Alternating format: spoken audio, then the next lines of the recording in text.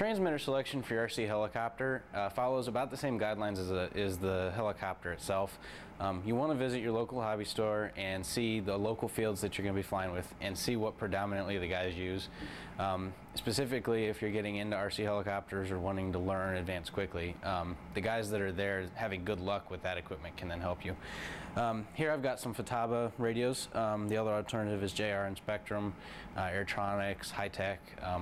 All of them offer helicopter radios that offer the setup and all the different features that you need.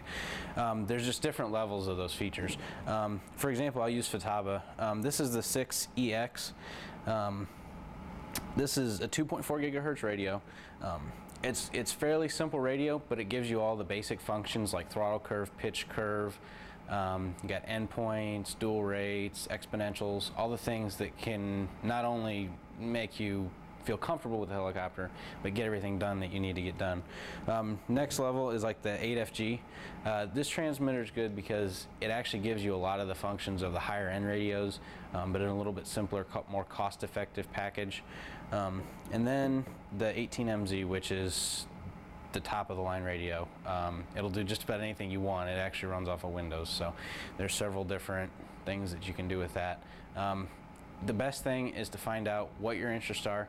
If you're interested in just flying helicopters, then choosing something like the 8FG would be great. If you're looking at getting into bigger airplanes in the future or scale that requires more channels and more functions, the 18 would be good.